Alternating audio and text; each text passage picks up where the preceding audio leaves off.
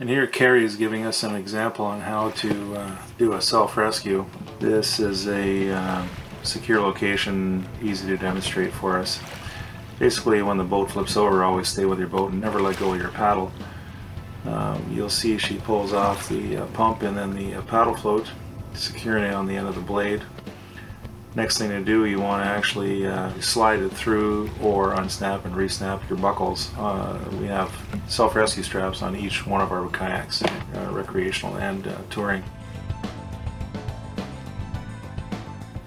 You know, she's a much more nimble, athletic yoga type young lady and is able to fly into the cockpit, whereas most of us will basically put your belly on the rear deck on the top of the seat, get one leg in, another leg in, rotate in, and then you will be pumping out your boat. This is sped up, of course, enormously for you.